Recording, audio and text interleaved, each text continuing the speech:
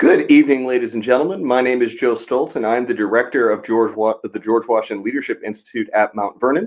I'm subbing in tonight for Kevin Butterfield and Jim Ambuski, but don't worry, I got called up from the minor leagues for a reason.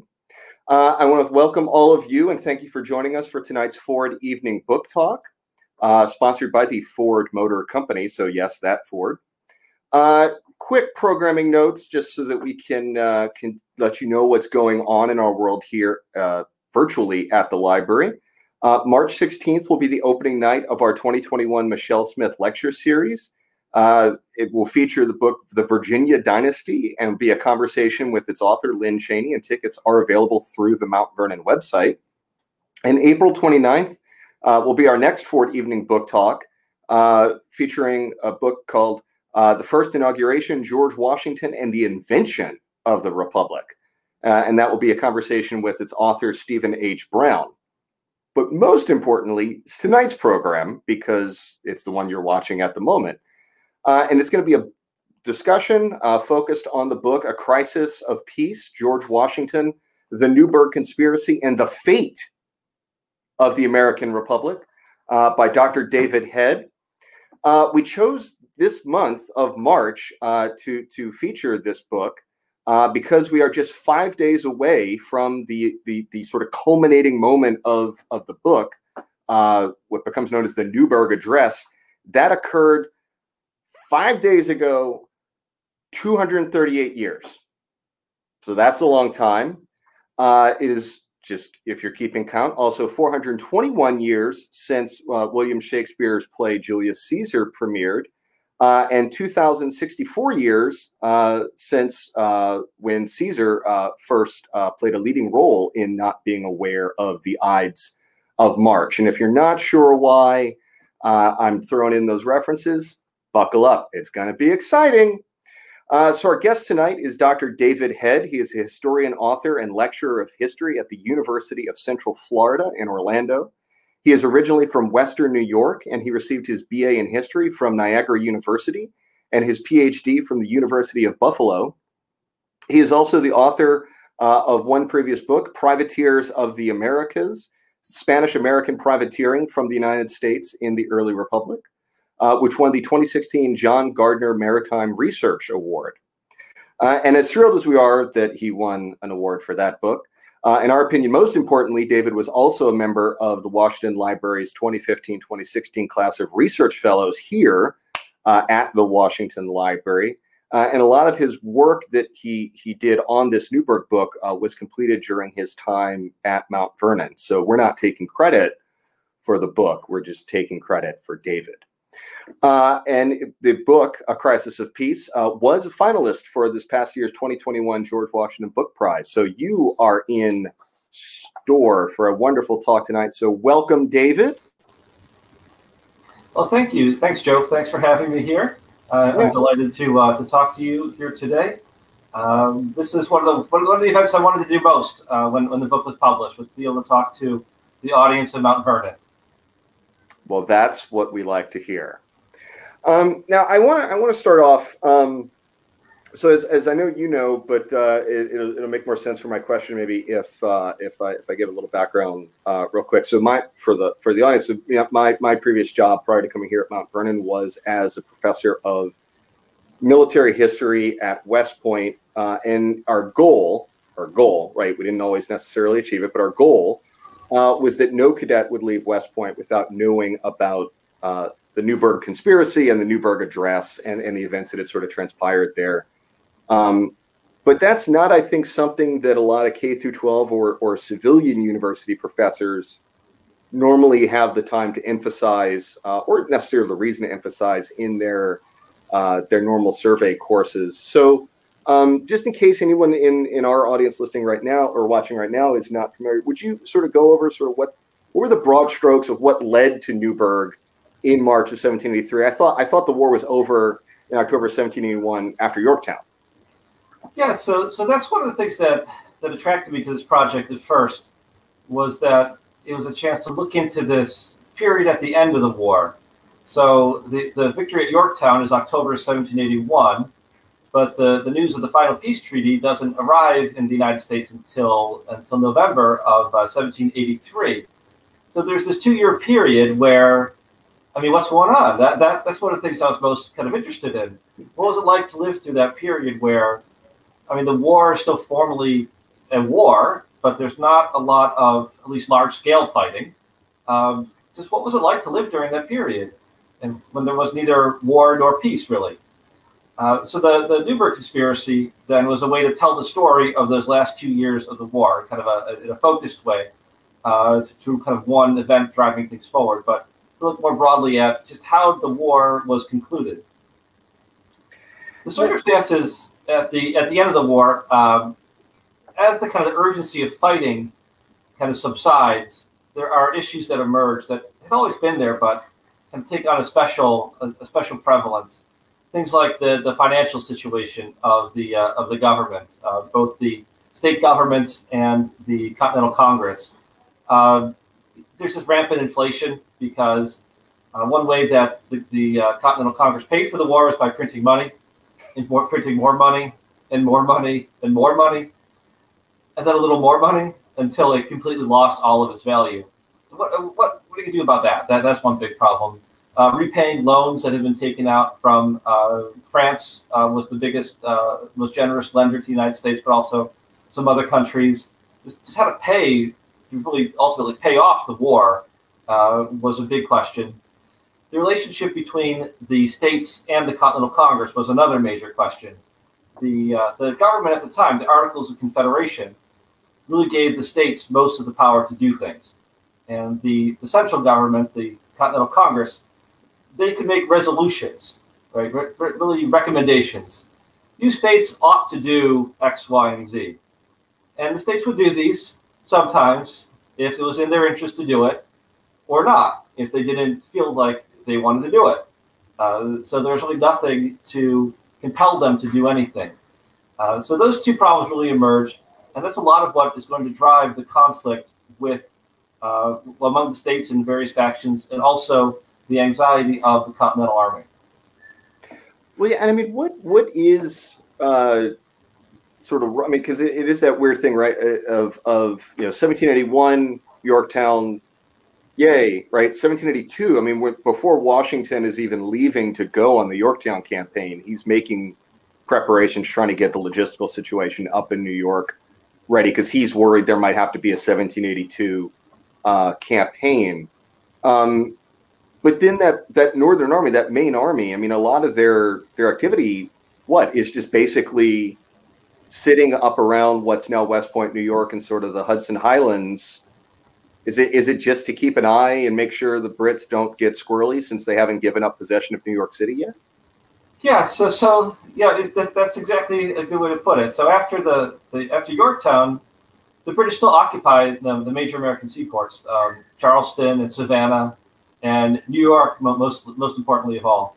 So the bulk of the army moves from Yorktown up to the Hudson Highlands. So around West Point today, New Windsor, Newburgh, of course.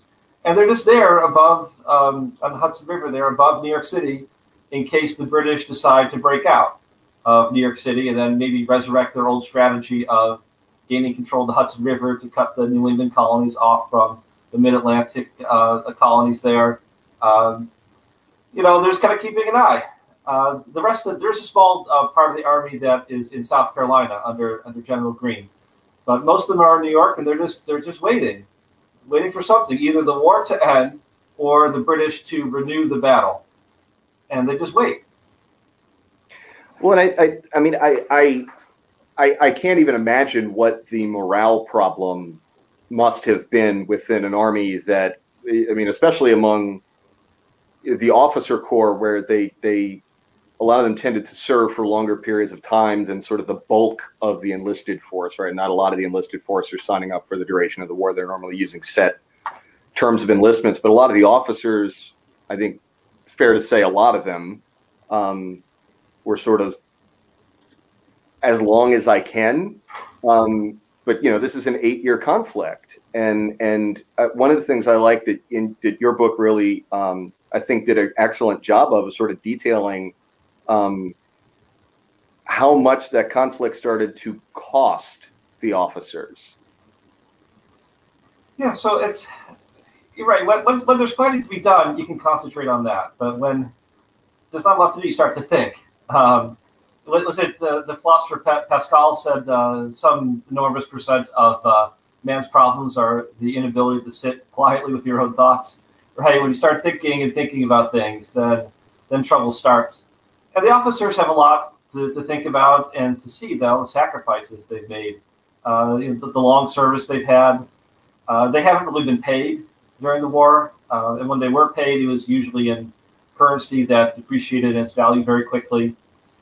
They've been promised pensions, but throughout most of the war, it was just a promise to keep them from resigning, and it worked in the moment. But that just pushes out the decision to fund those pensions into the future.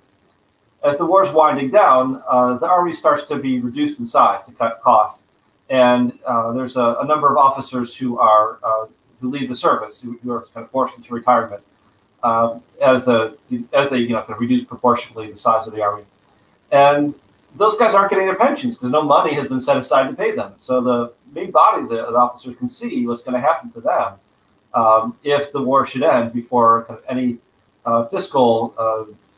Not even solvency, just anything is done to put their fiscal house in order. Those officers, they sacrifice a lot, just in terms of the ones who had families, right, haven't seen their family, or their families don't know reliably where their sustenance is going to come from. It's the ability to borrow, certainly, to rely on friends and all that kind of stuff. That helps, but that's not very reliable from one season to another. Some of the younger officers who don't have families, have to wonder what's going to happen to them because they have this fancy title of being, Major so-and-so or whatever. That'll be impressive. That'll help them on the marriage market. But not if they show up in rags and they're penniless and they have no other prospects other than this great title. That can only go so far. So just a lot of anxiety about the future, what it's going to bring. Will all this sacrifice ultimately be worth it if their lives are ruined afterwards? Well, and I always find with some of the letters and stuff that are, documentary evidence that we have, the sort of weirdness of the officers almost start to get anxious about what if peace comes too fast at some point. Yeah, that's a weird thing, and that's ultimately why I come. It's like, don't you guys want to go home? Don't you want this over as soon as possible? And of course they do on the one hand, but when they start to think about it, they say, well, if peace arrives tomorrow and the order to disband comes next week and nothing's been settled, we have no leverage. I mean, once we go home and we're separated from each other, we'll have to, it's not like they can move, they can meet each other very easily. They can't set up a Facebook group for, former officers and coordinate themselves and all that kind of stuff. They're going to be physically distant from each other and put into different states, and it's going to be hard to push Congress or really anybody in a unified way to get their accounts settled. There's a fear about some of the officers that if they don't get a firm commitment from Congress before the war ends, then the people might just say, okay, thanks, guys. Those look great the way you won independence for us, thanks. But, we can't pay you, so, good work. Okay. Attaboy. Attaboy, right, exactly. Yeah. And a pat on the back isn't going to cut it. So that's ultimately why I decided to call the book A Crisis of Peace. I thought the kind of unexpectedness of those two ideas together might be a little bit, might catch people's attention. But I think that is kind of what's driving, really pushing the story forward is that if peace arrives, that's going to bring everything to a final crisis. And the officers will have to decide what they're going to do. Do we go home penniless and just hope for the best? Or do we make some kind of stand against, for something to try and pry loose or pry open the government's pocketbook there to give them some money for their futures? Well, and I think that's what makes, there's lots of the parts that, I think make this interesting. But, on the one hand, this is sort of basic labor dispute 101, right? You want leverage during the arbitration process. On the other, this is an army which, going on strike in the Army is called a mutiny and is at times of war punishable by death. And so, I mean, what were we've been talking about from sort of the Army's perspective. I mean, were there concerns in Congress about the Army? I'm thinking of, 100 years before, the New Model Army under Oliver Cromwell certainly hadn't gone away quietly when Parliament would have preferred it to. These are folks that were well aware of their classics. And I mean, I love the number of essentially op-eds in the newspapers you see in this time period, discussing what should be done with the Army that are using, Brutus and Cato as pseudonyms, right? So they're well aware of Caesar and the Roman Senate. I mean, what is the discussion in Congress? Right. So there are a lot of rumors floating around that the Army has already decided that they're not going to disband, and I don't think that's not reality. But when information is so hard to come by, reliable information is hard to come by. Sometimes the rumor becomes reality simply because that's all you have. So there are a lot of congressmen, who are writing home to their state delegation saying, the rumor is that the Army has decided that they will not disband, even if they're ordered to. Okay? Now, you bring up this historical example. So this is, as a historian, this is something you're not supposed to say, but I'll say it anyway. These guys know their history too well. They tend to think that there's some sort of iron law of history, that this is the way all armies act. This is the way that the new model army acted. That's the way it is always going to be in these circumstances. So it's too sort of Newtonian, too sort of mechanistic, the kind of mechanistic view of the world, where this is just the way the world always works. It worked that way in antiquity and in the 17th century. That's the way the Army will necessarily work. They don't have a great appreciation that individual circumstances, things could be different. So that's really interesting thing. It's like, if you could just forget about your new model Army stuff, or at least remember this is 100-some years later, okay? And this is not the same circumstances. Forget your history a little bit. That does not need to repeat itself. Okay? So all those things I think would have been useful for the Congress to keep in mind. But they seem to think, the rumors are that this could easily become a situation like during the English Civil War.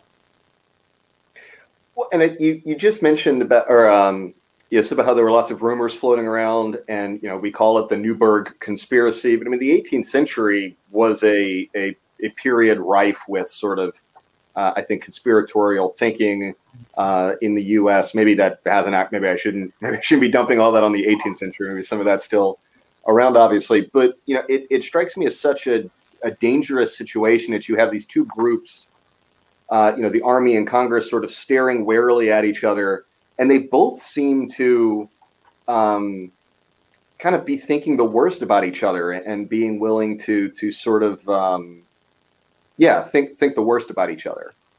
Yeah, so these are some other things that really drew me to the project initially. I've been kind of interested in conspiracy theories, conspiracy thinking, in other contexts. Be careful how you phrase that. You've been for a long time. Yes, conspiracy thinking. Yeah. For a long time, even back to when I was a teenager, I really liked the X-Files of the 1990s. Right, the truth is out there, and there's all these government conspiracies. One of my favorite episodes is when one of the government officials who's in the know, who's at the kind of the puppet master, knows all the conspiracies. Supposedly, the episode shows like how he's a central player in the JFK assassination and various alien abductions and all kind of stuff.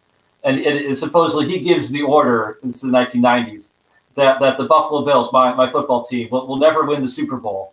Which of course they did it. They lost 4 times in a row. Yeah. So I like that. I really like that show, that episode in particular.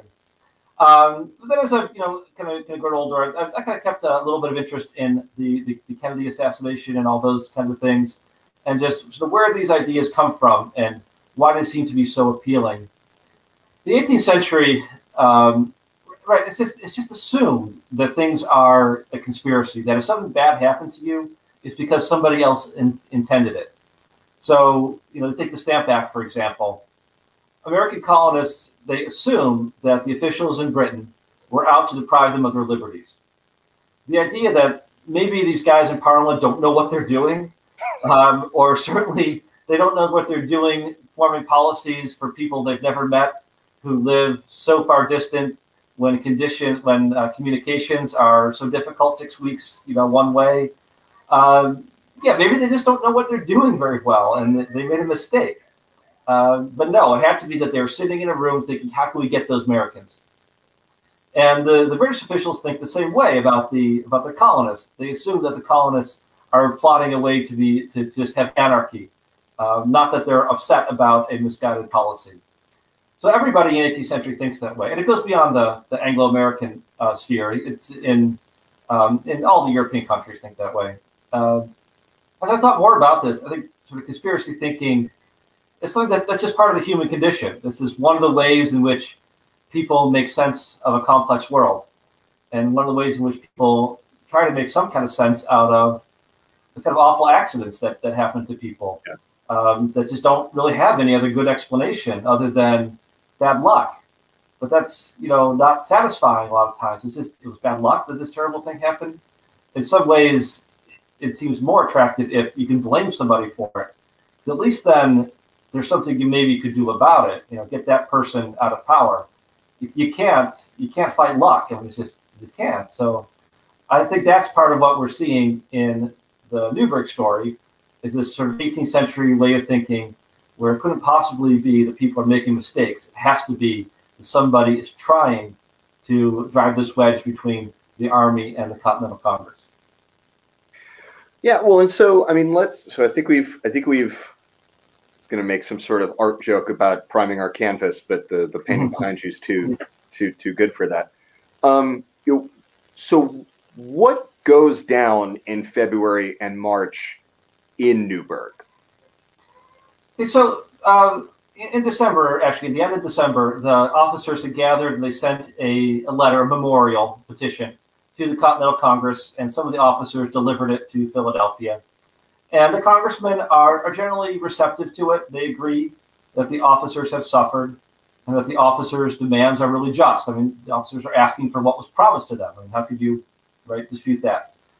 But trying to come up with an adequate solution is very difficult, given the financial circumstances and the ways that the government works in relation to the power really being in the state. So coming up with the money is really hard. The officers are waiting. And the news from Philadelphia is kind of like what I described. It's like, yeah, they want to do something, but it's going to take time. And then there's always these rumors that are kind of filtering in, not necessarily rumors, like official word, that a peace treaty is on the way, that an agreement has been concluded, that an armistice could be coming any day. And you don't know when the ship is going to arrive. I mean, it could arrive tomorrow morning, it could arrive a month from now with that news that's supposedly on the way. So the officers are getting antsy. In early March, there's a letter is written by John Armstrong Jr., a young officer, an aide to General Horatio Gates, who's the second in command in Newburgh, second to General Washington. This letter circulates through camp. It circulates anonymously, so Armstrong did not attach his name to it. And this letter, it really calls on the officers to meet and to discuss sending a stronger message to Congress. It says, abandon your milk and water style of your previous memorial, which is a nice way of putting it. I don't know that I've ever put milk and water and milk together. That sounds gross, but you get the idea. This letter, it also sort of kind of tries to rouse the officers, saying, look, you've been disrespected. Congress is not going to do anything for you unless you do something now. And probably the most notorious portion of this letter comes when Armstrong talks to the Army about what he calls what Armstrong calls the officers' alternatives, their options. So option one is that if the war should continue, he reminds the officers that they don't have to fight. They can just refuse to serve. And then the Continental Congress is on their own to fight the British. Or if news of peace should arrive, Armstrong says, the officers, they don't have to leave the field. I mean, they can just stay with their arms and say, pay us or we don't go home. So that becomes the most notorious part of the letter, the most inflammatory part of the letter. And that's really where the kind of the whole crisis of everything, the money and the relationship between the civilian and the government, the military, really just explodes into the open. Well, and so I mean, so Armstrong's letters circulating around, and I mean, you know, I got to ask the $10 million question for this place. Where is Washington as all this is going on? Where is Washington as all this is going on? So, some of the geography here is interesting. So it's known as the Newburgh Conspiracy, but most of the events happen in New Windsor, which is a town slightly south. So Washington's headquarters are in New Windsor. I'm sorry, in Newburgh, and that is a state historical site. You see a picture of it there. That's a picture I took when I visited in the summer of 2016. This is in July 2016, so you have to imagine the snow and the wind and all that kind of stuff for March in upstate New York. So that's Washington's headquarters, and that's where he has his whole operation. An old Dutch widow lived there previously, and she had the option of staying with Washington and sharing the house, but she said to the officer who's in charge of kind of finding housing, he said, "No, the house is not big enough for both General and me. All right, so it's not big enough for the both of us." So she left. So that's where Washington headquarters are. And then most of the men are down in New Windsor, in what is another New York State historic site, the New Windsor Cantonment. And most of the men are living there in these huts that they built. This is another picture. So that the Washington house where Washington lived, that's the original. That's still there today. This is a replica you're looking at here. So these are temporary housing. So they were torn down a long time ago. But they were rebuilt by New York State, and I believe the 1960s. So you can see what they would have been like. So that is a hut that looks nice. I mean, I would live there for a winter vacation, a spring break vacation. But you're probably living there with 10 or 11 other guys.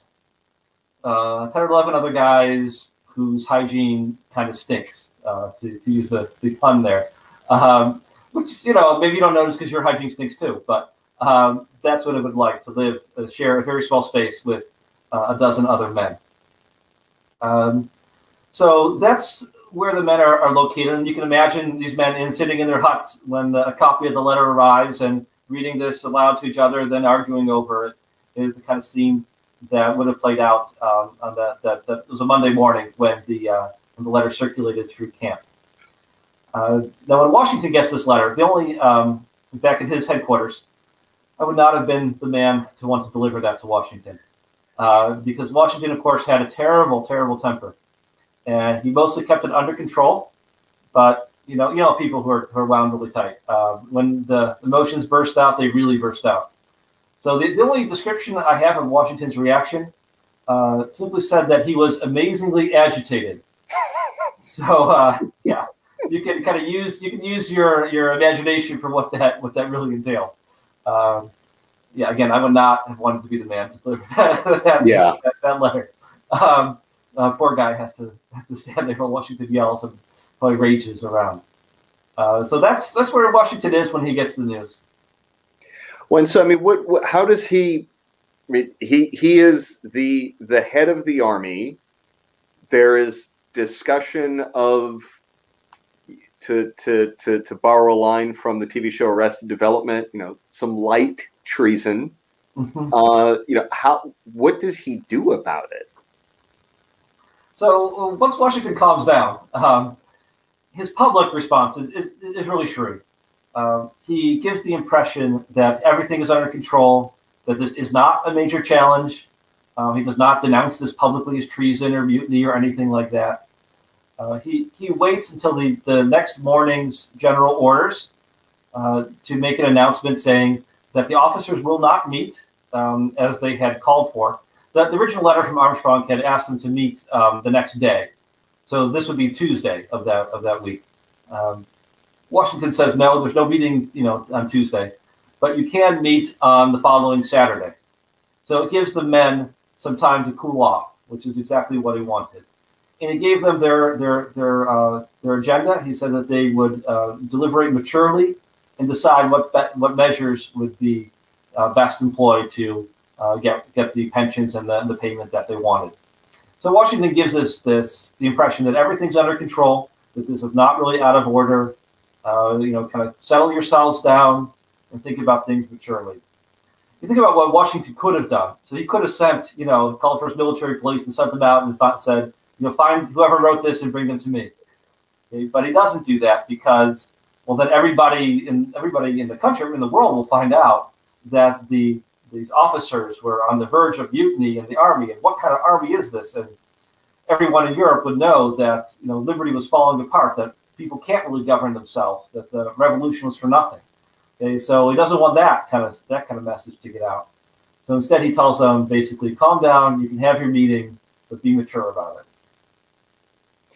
Well, and so I mean, so if my timeline is correct, that meeting that's the 15th of March, right? Correct. The men they eventually do assemble, which is of course famous because Washington will give his speech there. So the building is called the Temple of Virtue, and there's another replica of it at the New Windsor Cantonment site. I have a picture there of the outside. Washington, and so some of the younger officers called it the Temple of Virtue.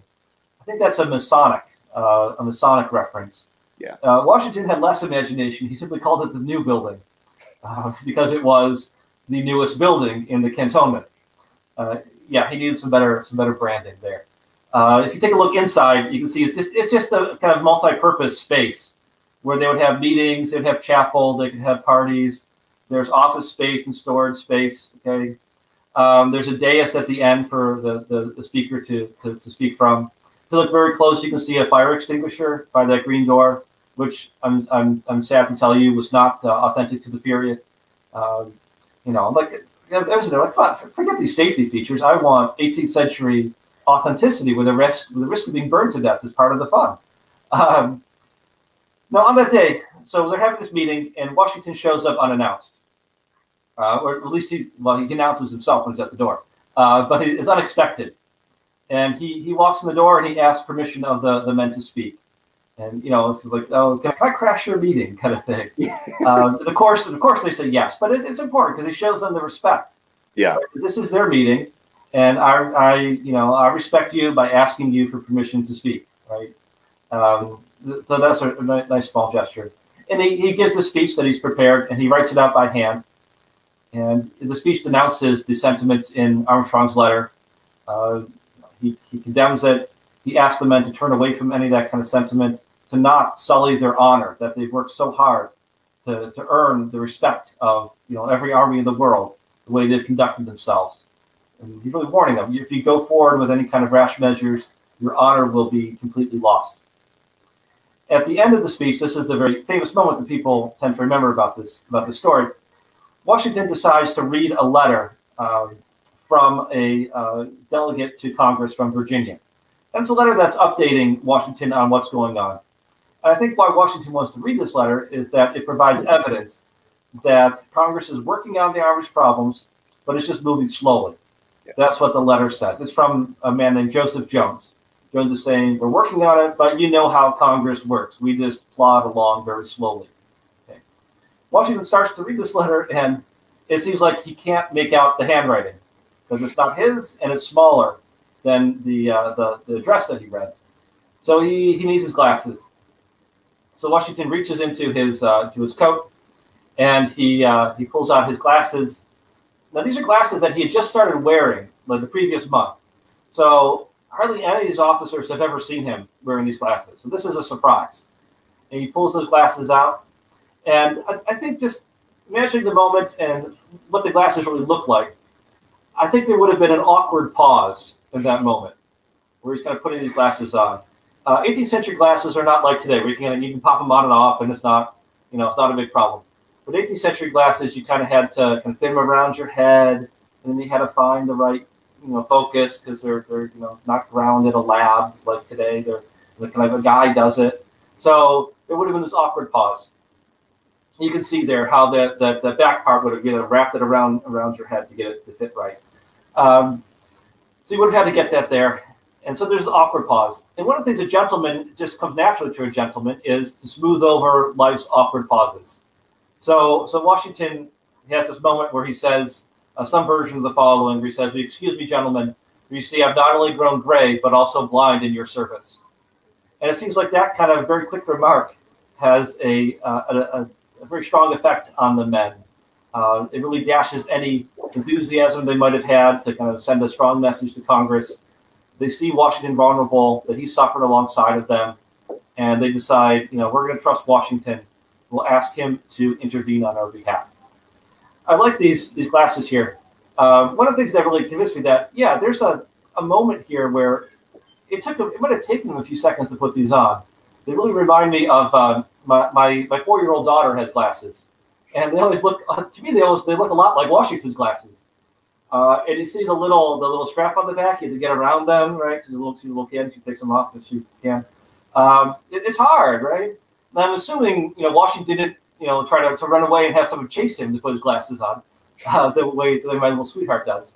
But yeah, that kind of really cemented to me that it would have been difficult to put those on. Or at least not difficult. It would have taken a few seconds to get those on. You'll be amazed that telling my 4-year-old, come here and put on your George Washington glasses. Don't you want to look like George? That's not very persuasive. Yeah. No, I can confirm because I was the on-screen advisor for when we did our if anyone's familiar, or I know you're aware of it, but our B. Washington simulations. We have 4 different scenarios. Each of them are like 15 minutes. You can go to play.bwashington.org and see it. But one of them is the Newburgh Conspiracy, and so we filmed, the address, and the actor, screwed up a number of times trying to get. We can confirm, and we'd gotten him the prop that was based off of the real one. So can confirm they do take someone a while. Right.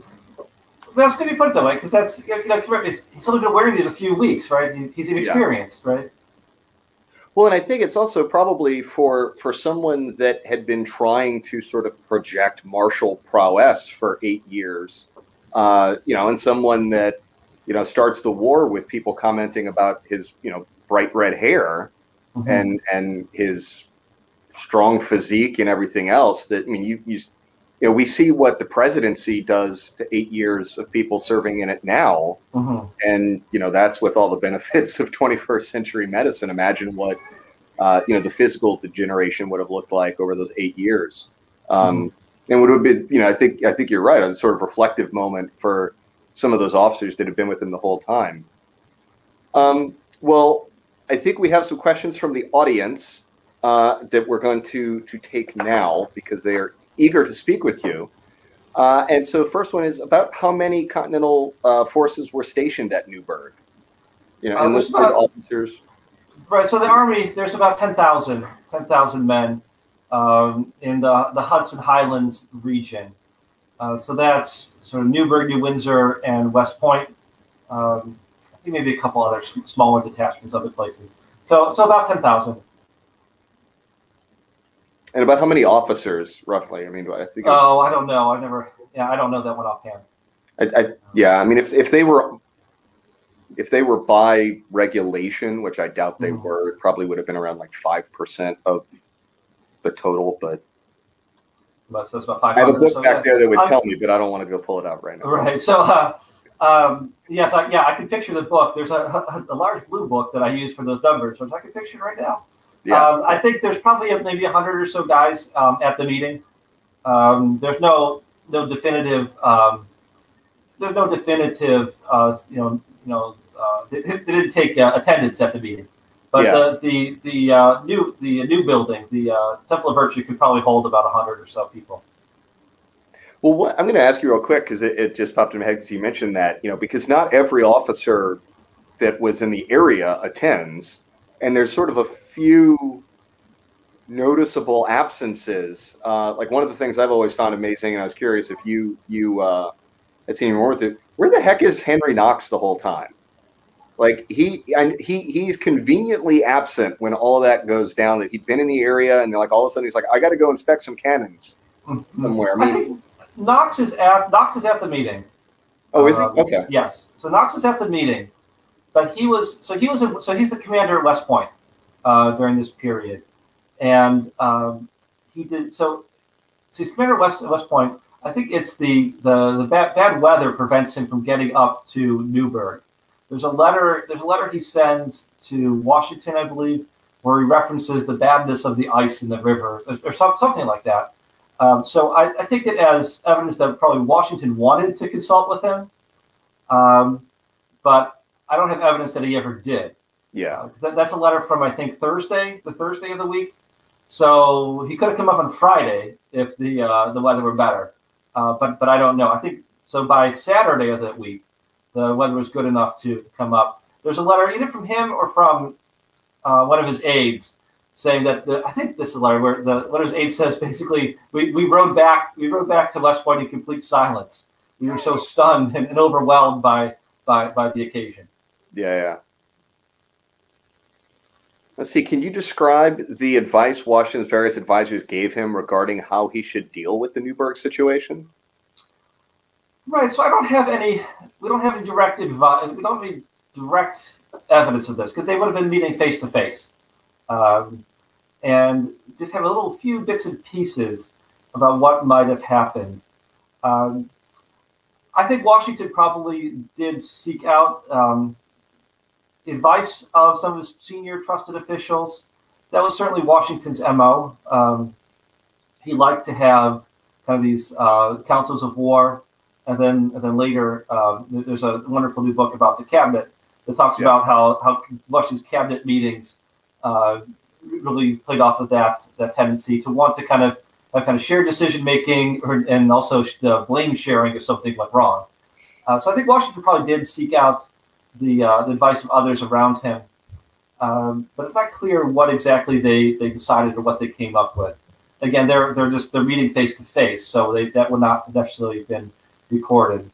Some officers do remember. Some of this comes from later on. They do remember sort of one guy writes about Washington, appearing in New Windsor to consult with officers, and I think he probably misremembered that it was in New Windsor. Probably would have been something in Newburgh instead, and the officers who are living there. But some officers are living in Newburgh itself, not with the main body of the army in New Windsor. So yes, there's probably some consultation there, but it's not clear what exactly the input was, or what exactly might have changed his mind or anything. Any of the details like that, we don't know. Yeah. Well, and I think that late war period so interesting because, like you said, Washington was sort of famous for seeking lots of advice, but by the late war, most of his sort of top go-to guys are busy doing other functions elsewhere. You have Green's down south, Knox at West Point. So I'm trying to think of, even off the top of my head, who his normal go-to would have been that were even in the area to give him advice. I mean, Hamilton's down in Congress saying, right, heck yeah, let's scare Congress a little bit. Yeah, I'm blanking on the name of the person. So there's somebody who writes kind of one of the generals from Massachusetts. He writes a kind of a counter argument to Armstrong's letter, and I have the draft of it, but it apparently did not circulate because I guess somebody must have told him probably don't do this, okay? Because if you start making this an argument, then that proves that Armstrong is worth arguing with, right? It gives him the kind of dignity of a response rather than just kind of isolating ignoring him. So that kind of tells me that there probably was some discussion about how to respond to this. But exactly what they said is not clear. Yeah. Timothy Pickering was there in Newburgh. He's the kind of person who would have, he writes these letters to his wife, especially. If he had talked to Washington about this kind of thing or heard that Washington was talking, he probably would have said something about it to his wife, but he doesn't. Not that I can remember. Well, speaking of Timothy Pickering, did he actually vocally challenge the Assembly for the hypocrisy of their support of Congress after hearing from Washington versus their actions of a few days prior? No. Well, by his own account, he says that he stayed quiet. He refused to voice his approval of the. So what happens is that so Washington gives a speech and then he leaves, and then the officers, they kind of debate what they're going to say. and there's a committee that writes a number of resolutions, and one of those resolutions is to condemn the letter as infamous. And I believe that's the one where Pickering says, I think this is to his wife or one of his friends, says basically, this is ridiculous. These guys were in favor of it 2 minutes ago, and now they're saying it's infamous. I'm not going along with this. So he just stays silent. So if you believe Pickering's account, I think he doesn't voice his opposition, or he doesn't say anything. He signals his opposition by not voting to approve all of these resolutions condemning the letter. No, I don't think Pickering was not in favor of the letter. I mean, he writes how he thinks it's rash and is too far and all that kind of stuff.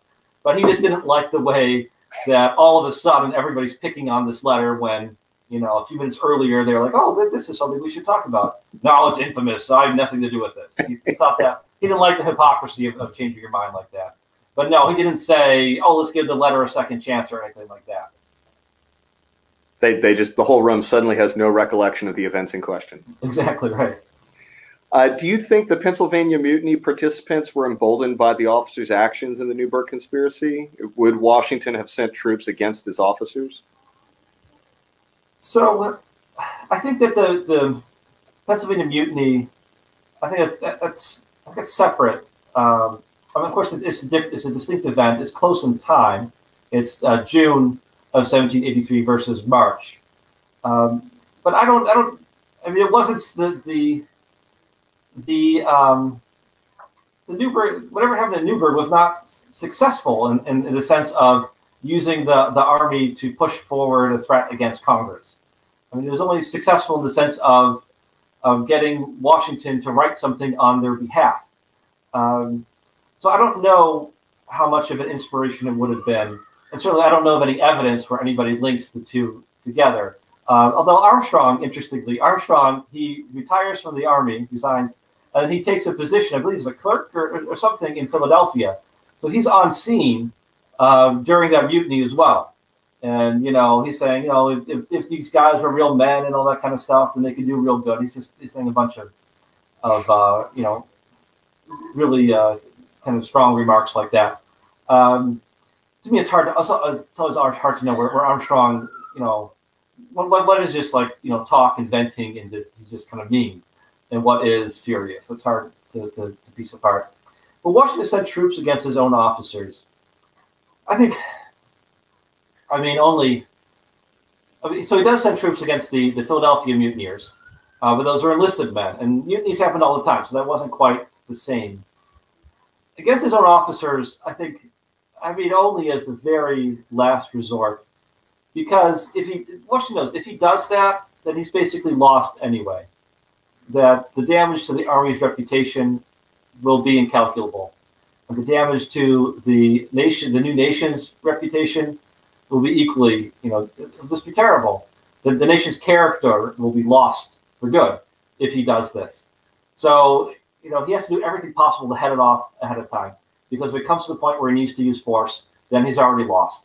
And maybe I guess it's somewhat better not to have the officers conquer the capital or something like that, I guess.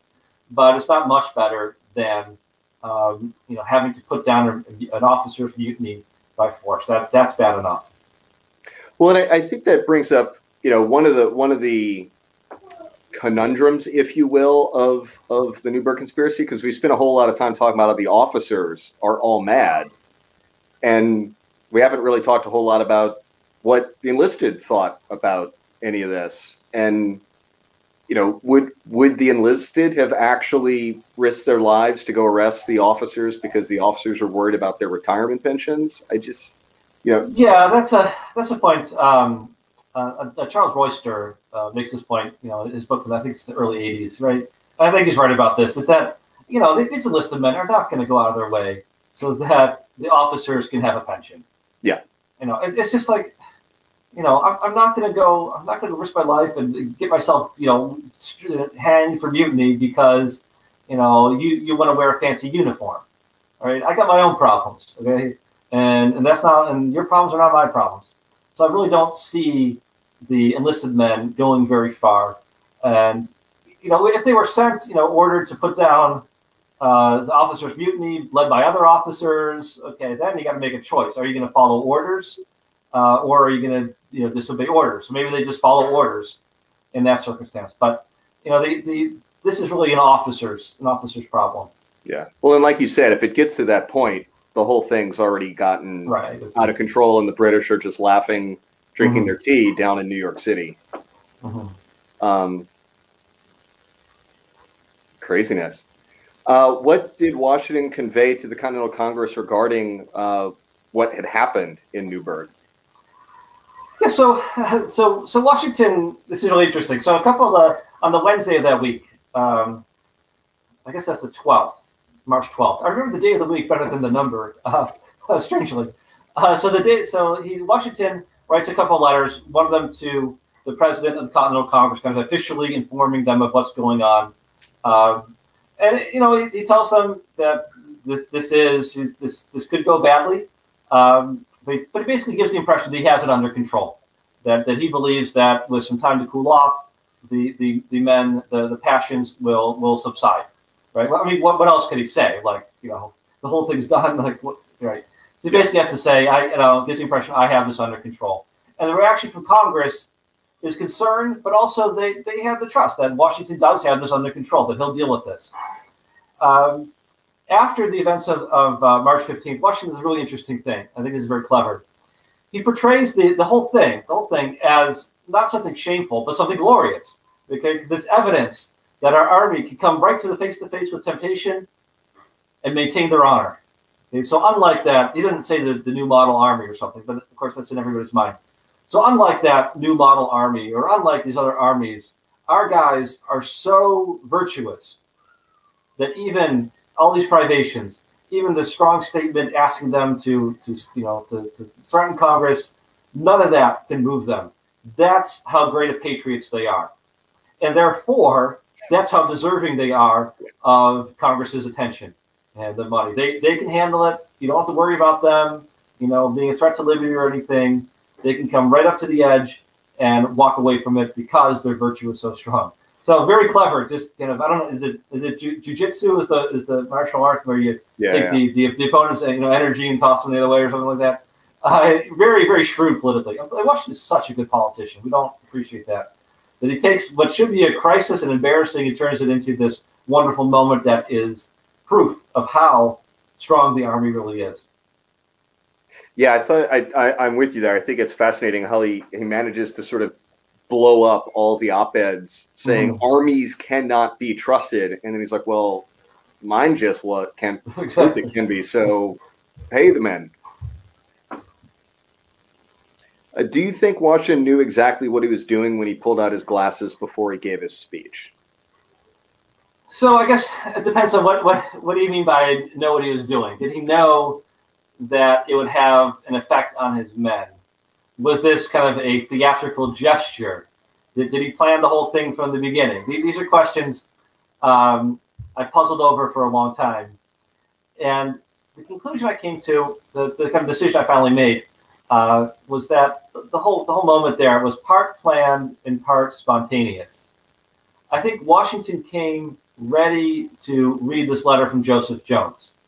But I'm not sure that he decided ahead of time to read this letter.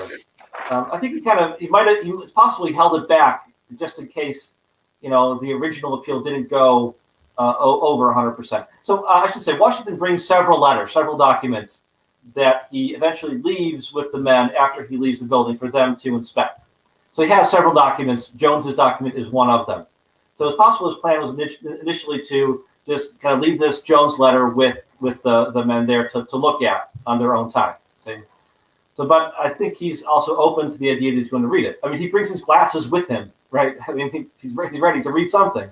It's a reading glasses, not for distance. Okay, so he's ready to read something.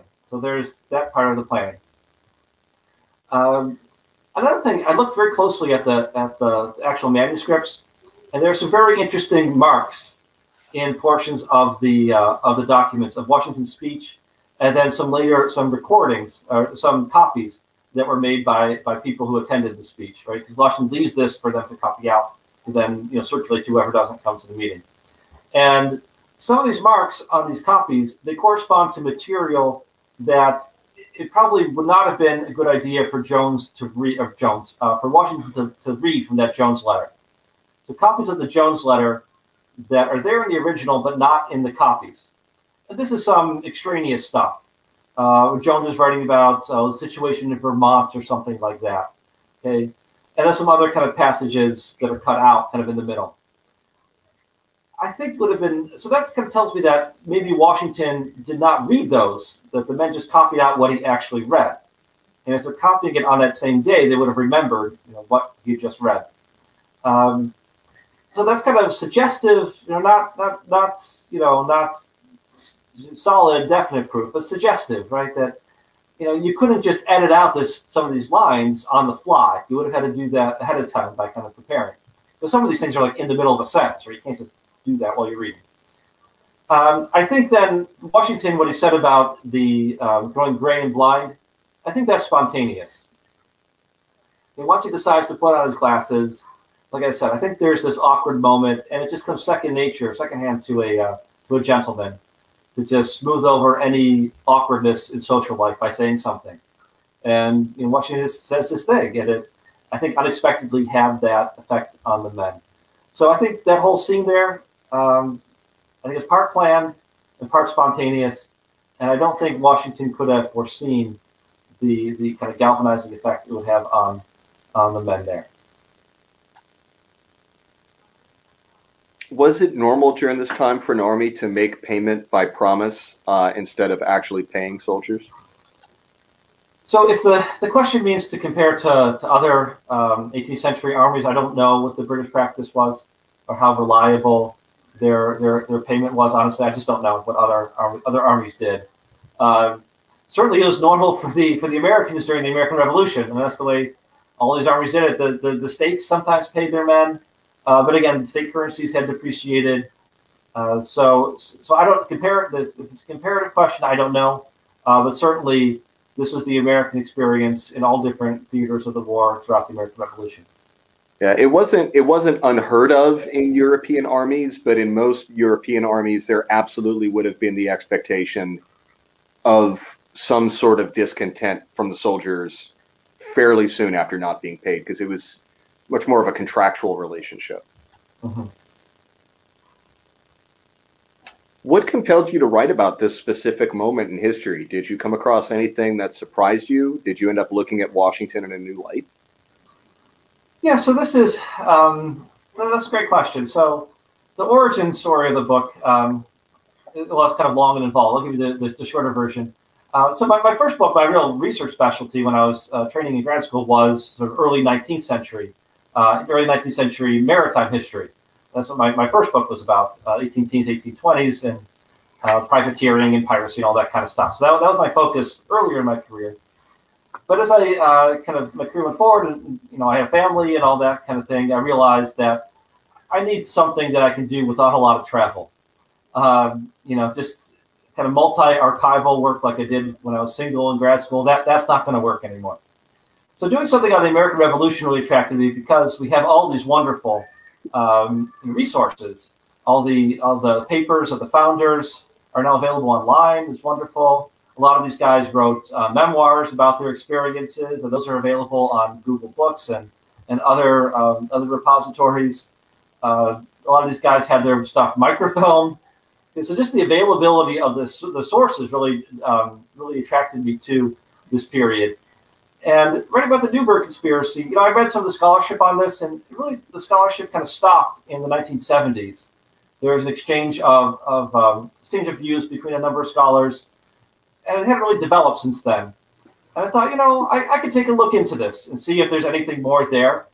And, at the very least, I can write something new in a new and compelling way. So that's what kind of got me started, a kind of practical need, then kind of identifying a kind of intellectual gap there in the literature, something that hadn't been done in a long time. What surprised me, I think it's surprising, someone who was not trained in this American Revolution military history, just the depth of suspicion between civilians and the army was surprising to me. Now, people who study this very closely would not be surprised, but it's surprising to see how suspicious ordinary people were of the military. In 21st century America, Americans love veterans, right? And then we celebrate them all the time and thank them for their service and all that kind of thing. And that was just not the way things were done in the late 18th century. I mean, armies were a threat to liberty. The professional armies, I should say, were a threat to liberty. So that was surprising to me. And Washington, viewing Washington, one thing that really, this is more of an impression than anything else, has to do with Washington's height. I think this is interesting. So Washington has this reputation for being very tall, right? He's a very tall man. And I guess there's some discussion over exactly how tall he was, about 6'2". Sometimes it says 6'4", right? He tells his tailor, I'm 6 foot, but his clothes are always complaining about how his clothes don't fit, so maybe he didn't measure himself correctly. One of the things I saw that was there are men, so I thought, well, Washington must be this giant, stands a head above everybody else. But I kept seeing that there are other men who are just as tall, or even taller, right? That there's, a Robert Morris, who's the superintendent of finance. He's 6 foot tall. Gouverneur Morris is also tall. There's a French naval captain. I bet this story is apocryphal, but I'll tell it anyway. Supposedly, he greets Washington by calling him my little general. The naval officer is like 6'4", 6'5", or something. But yet everybody thinks Washington is very tall. I think that gives you, right, so he is above average height, right? So he's 99th percentile, right? But he's not like 7 foot. He's not Shaquille O'Neal. He's not, that level, NBA center today. Right? At UCF where I teach, there's a player a couple years ago who was 7'6", right? You see that? I never saw him in person. But you see that you remember how tall that guy is. So where does that idea of Washington's height come from? Part of it, I think, is just kind of the impression that he left with other people, his outstanding military bearing, but also kind of the charisma that leads people to kind of think that he's physically bigger than he really is, because, he kind of has that kind of emotional part of it also. So I think just kind of thinking through that, I realized a little bit, I think, of what made Washington special, the impression he made on others that made him feel larger than maybe he really was. But that's just, it's not, again, I don't have that, that's not strong evidence. That's not, direct evidence that people, of what happened. But I think it gives you some idea of really the effect Washington had on others. No, I mean, he might have just been, scrappy little NBA point guard field general. Right. Well, those guys are also like 6'3", right? I mean, yeah. Well, he is David Head. The book is A Crisis of Peace. David, thank you so much for joining us tonight. This was delightful. Thank all of you, the viewers, for joining us tonight. And thank you for writing the book, David. And we'll see you all soon. Hey, well, thanks again for having me. It's been a real pleasure.